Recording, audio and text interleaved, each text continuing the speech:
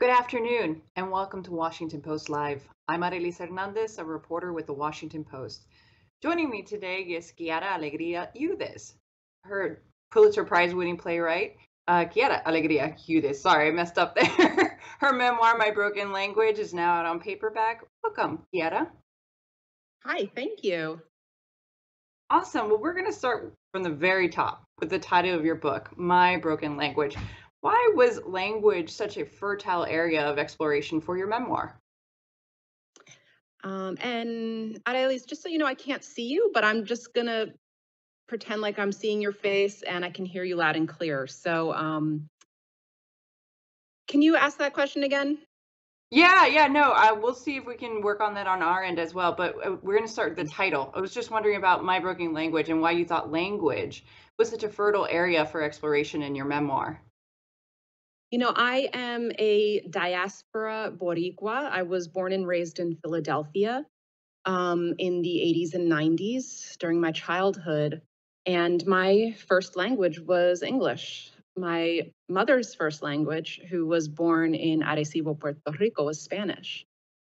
And though I did learn conversational Spanish and studied it and worked very hard, my Spanish was never close to as good as my mother's. And at a certain point in my life, I thought this marked a real failure on my part, a failure to live fully in my culture, a failure to be who I should be, a failure to honor my mother and her path and all of the relatives that I was close to.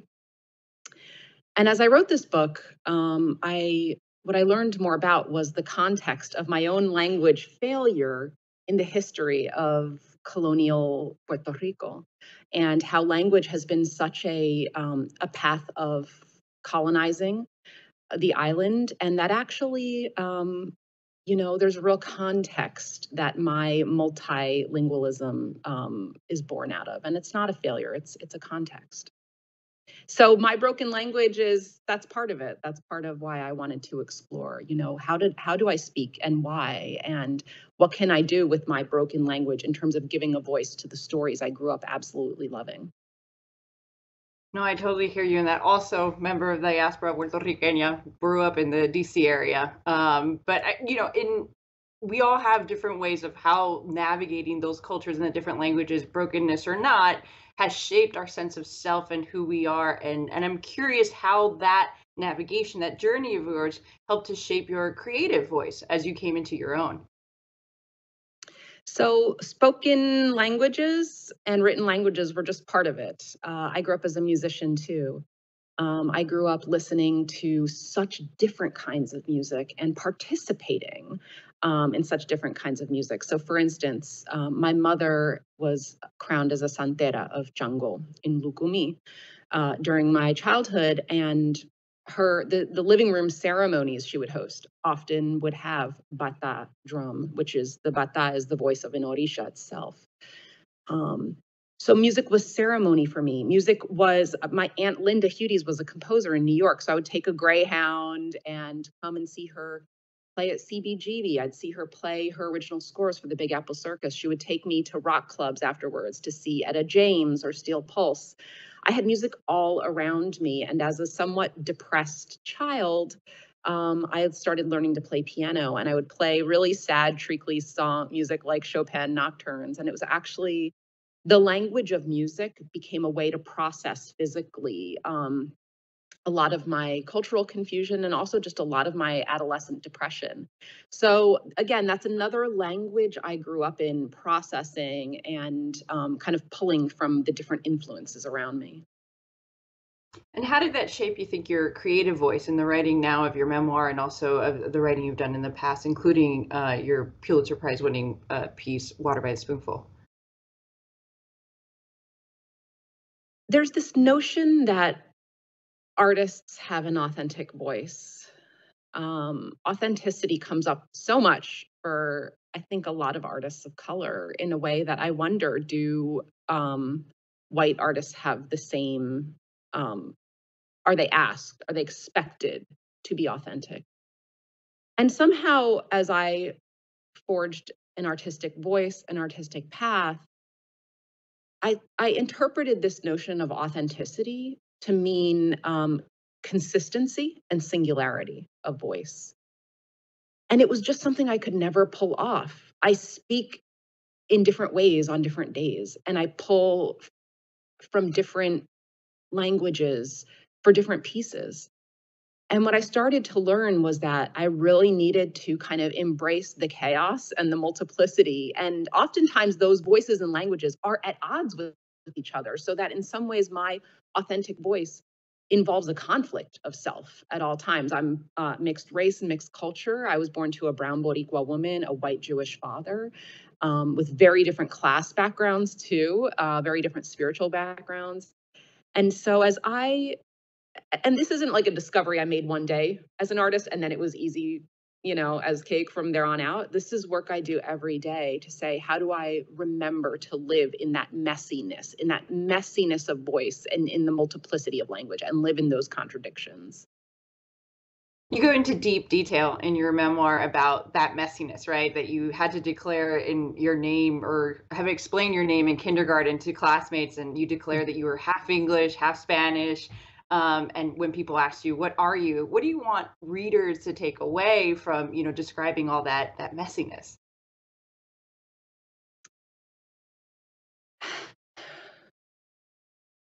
I think something about language is that, and poets know this really well, is that language becomes so familiar, it becomes invisible. We stop noticing it. And I think one of the fun things that happened when I was writing my broken language is it helped me notice language again. For instance, there's a chapter on my mom's accent, right? Because I grew up in Philly. I had a very different spoken accent than my mom, who really wasn't immersed in the English language until age 11. And so my friends would be like, "Oh, your mom has an accent," when they called back then, when each household had one phone as opposed to a phone per person. And really noticing and remembering how there were times in my life when I would correct my mom. It's hard for me to even say out loud without getting emotional. And I think I would do it in a loving and playful way. But actually, as I was kind of correcting her pronunciation, was I reinforcing an outsider status that she already had to struggle with on a daily level as a grassroots organizer, as an advocate for the Boricua community in Philadelphia.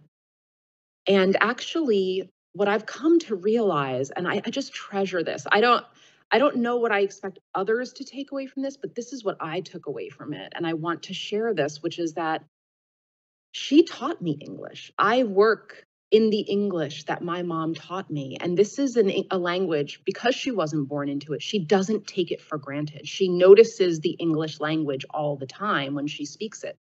And therefore, actually can be sometimes far more creative than us native English speakers who just take it for granted. It just rolls off our tongues. My mom is a beautiful English speaker, but she sometimes, in the process of translating her thoughts, comes up with these gorgeous, strange ways of expressing herself in a way that she earned the English language in a way I never had to. So in expressing that chapter, I've actually heard from other people who grew up in different languages than their parents or children. And they were grateful that I pointed out, the ways that these language differences kind of create gulfs in our families, but also create bridges. I wondered, have you ever asked your mom how she felt when you did correct her, and what did she say? My mother is a very confident woman, and despite a world that, at various times told her her spirituality was not cool, her accent was not cool, her skin tone was not cool, her feminism was not cool, despite all those things, she knew she was cool. So I don't think she was sweating me being a brat or ignorant at times. I don't think she had to grapple with it as much as I did. That being said, there's a point in the book where I wonder, the island means a lot to my mom. We still have family there. We still have a home there. And I wondered, like, did somehow having me, this fair-skinned English first Philly kid, did it make her feel less Boricua somehow? Did I actually pull her away from that universe? So that's, but she says no, that's not the case. So did you ever officially apologize? I know you write in the book and later in the essay for the Washington Post, if your mom doesn't disown you, do you eventually like have to make that apology? She wouldn't accept it, and not because she's mad about it, but she tells me I have no reason to apologize to her. In fact, when the Washington Post, I adapted that chapter in an essay for the Washington Post last week, and the headline was that I owe English language learners an apology, starting with my mother. My mom was livid about that headline. She said, "You have to have them change it. You absolutely do not owe me an apology." But I said, it's okay, Mom. It's okay. Yes, I do. No, I totally hear you on that. And if you indulge me here, like my father has been in the United States from Puerto Rico, from Guaynabo, for 35 years or more now. And he plays these games, these word game puzzles on his phone. And every so often I hear him say, God, English is a stupid language. Like he just has like a really hard time squaring the words that they're asking for in these apps with what is still he still dreams and thinks and sleeps in Spanish. So no, I've totally had to also apologize to him for correcting him my entire life. And that said, I want to move forward to when you got your Yale acceptance letter, and that you said in the book that it blew your mind that your family members, that your loved ones couldn't read it. What was it like, and how did that fit into your exploration of language in this book? Yeah, so when I got into Yale, being the first in the family to go to college, and really knowing that I spent a lot of time at my abuela's house. That was the after school hang, that was the holiday hang, and abuela had the fortune of going to school through second grade. And let me tell you, she used that second grade education. She was quite smart. She did her Bible study every day. She wrote poems about nature. But that's a humble education. And so I was well aware. My mother would have loved to have gone to college, and she self-educated all her life to this day, but she didn't have the luxury of going and getting a college degree after high school. She had work to do in the community, and she had to earn. So getting that Yale acceptance letter, it was humbling. You really contextualize yourself and your path. But it also came with some expectations that proved to be erroneous because I didn't know what to expect. And for instance, I had come from such a multiplicity of cultures and music languages, as I mentioned, also spiritual paths. My mom is a santera. I used to go to Quaker meeting. My mom did activism work with them, my dad being a secular Jew. And so I figured that Yale would kind of expand, my education there would expand on those multiple voices. But I actually found that the Western education really shut out a lot of the traditions that I had been studying and engaging with. And so that was a shock. That was a culture shock to say, oh, music here doesn't mean music that we dance to. Music here means music we listen to and we study and analyze. That was a real shock to the system. So then in that context, how did you reclaim your identity and agency while being at school after hearing comments like you mentioned in the book, I don't come to theater to hear Spicanese, or this is America, we speak English here. How do you go about sort of, reclaiming that identity? Well, 2 years into college, at first I just said, hey, I love Bach, I love Mozart, I love Schubert. So let me just do that. So I did that. But after a couple years, I kind of got antsy. So I was like, okay, my teachers don't want, every time I tried to bring in, Stevie Wonder or Ramito songs to discuss, or Selena Reutilio songs to discuss, they were like, yeah, not so much. That's for your free time. That's for the weekend. And so I figured out a way. I'm like, I'm Miss Independent Study, okay? And so I figured out a way to get credit to write a musical. And then I got that first. And then what I told them was my musical was going to be about characters and their lukumi pathways. So this is an Afro-Caribbean tradition. So the music had to be appropriate to that. So that was how I started folding my own stuff into the kind of Western frame. And it worked. And so that's how I've kind of pulled it off since then. I'm strategic. I've studied people like Dolores Huerta, like my Titi Ginny, who was a community organizer in Philly. And I studied their strategies and tactics. And to have the longevity that they have to get their work done, they're forceful, but in a gentle way. And they always kind of have a half smile on. So I was like, okay, if I'm going to be this playwright going to big regional theaters around the nation, whether they're in very diverse cities like Philadelphia and Chicago and LA, oftentimes the boardroom is white.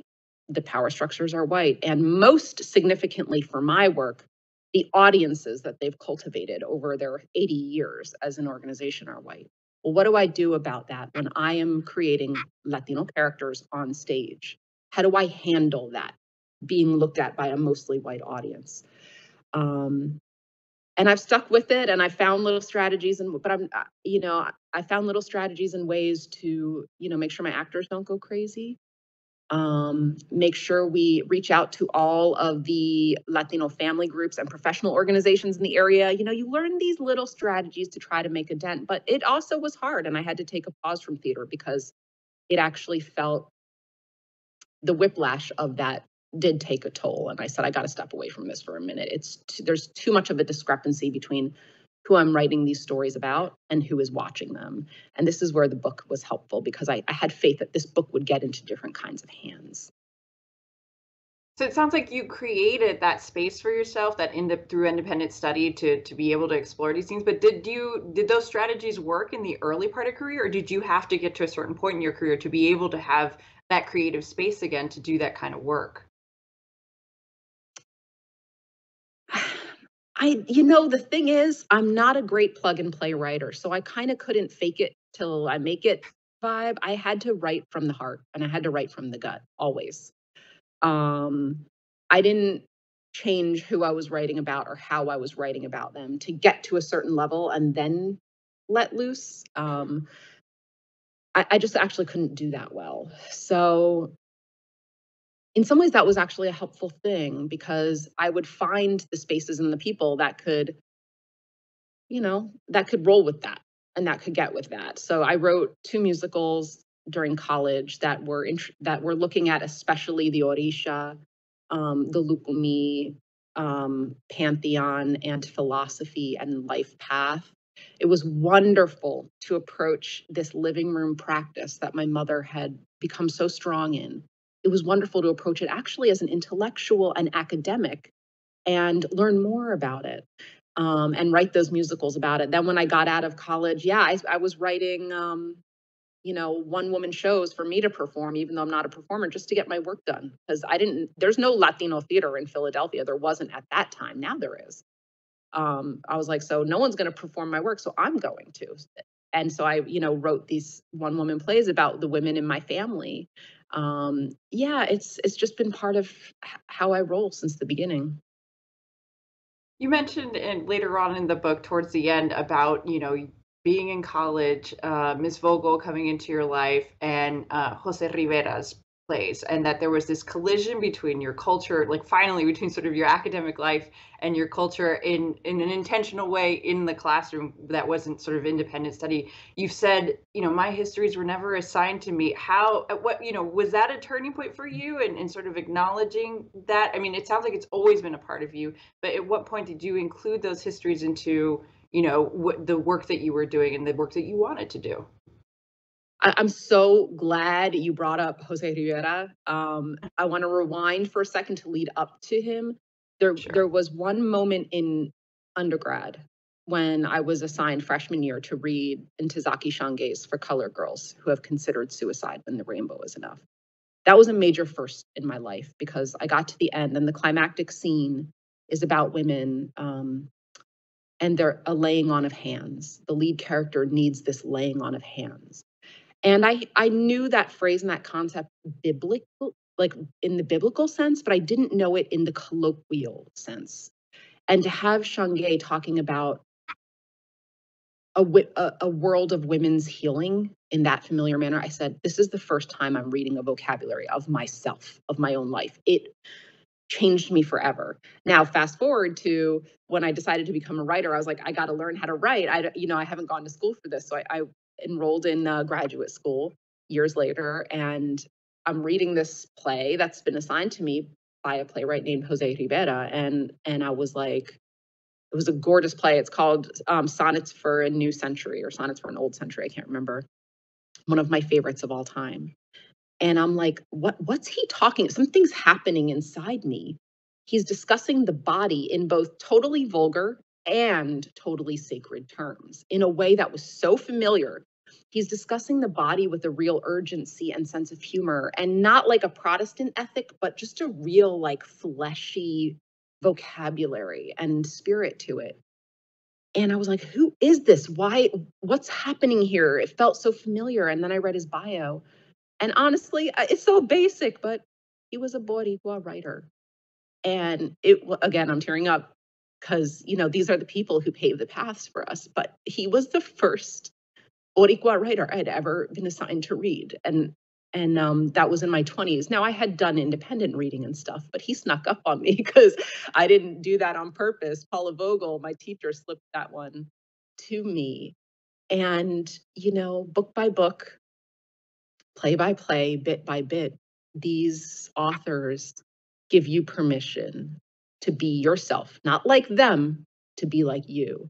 And so I owe them the world. And just, I got to say his name one more time, Jose Rivera. Thank you for that. I'm going to fast forward a little bit because we're coming short on time, but to the success that you've had with In the Heights, popularity of the music of Encanto. Now that we hear it's topping the charts, the music from Encanto, and other projects that put, Latinos at the center of the narrative. I mean, are you encouraged? What are the stories that you think still need to be told? So many. Oh my gosh. Yes, I'm encouraged. But to me, it's not just about getting the door cracked open. It's about now we keep pushing that door wider and wider. One thing that you had asked me earlier, what do I hope people take away from this book? One of the things I hope is a result of this book is just simply more books right beside mine on the bookshelf. I can't represent the entire community. It's a laughable notion that I would even try. I want, my cousins to write their books too. Actually, one of my cousins did while he was in prison. He sent me his book. He said, you always inspired me. You always wrote your story. I want that to happen, to multiply, so that we start weighing down those library shelves. I want those library shelves to buckle under our weight. So way, way more, as many Boricuas as there's that many Boricua stories. I'm curious, I'm going to go back to a question that I really wanted to ask, which is that when you started writing, you started interviewing your elders. I'm curious about what that experience was like for you, and whether you would encourage other young Latino writers to do the same. That depends. My family has gone through a lot of highs and lows thanks to my tendency to eavesdrop and, butt into everyone's business. But I really, an early on interview really cemented that for me. I just used to love hearing their stories, amazing stories of when they arrived in the Bronx, when they arrived in Philly, what happened on the island, what their life was like there. I interviewed my Theo George about his service in Vietnam. This was in 2003, I believe I interviewed him. And it was for one of my first plays. And he never, ever spoke about, he doesn't speak about that. He doesn't talk about Vietnam. He did not get drafted. He enlisted. He was a Marine. And I was like, what right do I have to ask? But if I was going to interview him, I wanted to write a play about Puerto Rican servicemen and women in the United States military. So I go to his place. I ask him one question: what year did you enlist? And he spoke for 3 hours straight about it. He laughed. He wept. He told me about love affairs. He told me about blood on his hands. He told me what it means for a Marine to be cleanup crew in a war. It was heavy. And I called him the next week to say, thank you, Theo, for opening up to me like that. And he said, I was about to call and thank you. I said, why? He said, because I haven't felt this light in 30 years. And I'll never forget that. And that really cemented for me the value of just giving someone a platform to tell their story. I think he was looking to share these stories, but there's not like an appropriate space in civilian life to discuss these things. And so I felt like, wow, even if this play tanks or is no good, the interview was worth it. So I think I have time for one more question. I wanted to ask you about what you personally took away from the questions that were raised about Afro-Latino representation in the main cast for the film adaptation of In the Heights. Yeah, it was on my mind for years leading up to the production of the movie, in fact, because in my 20 years as a playwright, I have had the real pleasure. One of the things I love about being a playwright is you create jobs. And I've had the real pleasure to create jobs and roles, and hopefully really good roles, for extraordinary Latino actors in my plays. Afro-Latino, brown Latino, indigenous Latino, white Latino. That's one of actually the things I'm proudest of in my body of work. But having been in those casting rooms, I also am familiar with how it's so easy for institutions and processes to lean towards whiteness.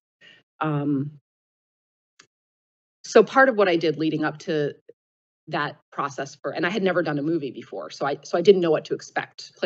Playwrights and screenwriters don't have the same casting power in film as they do in theater.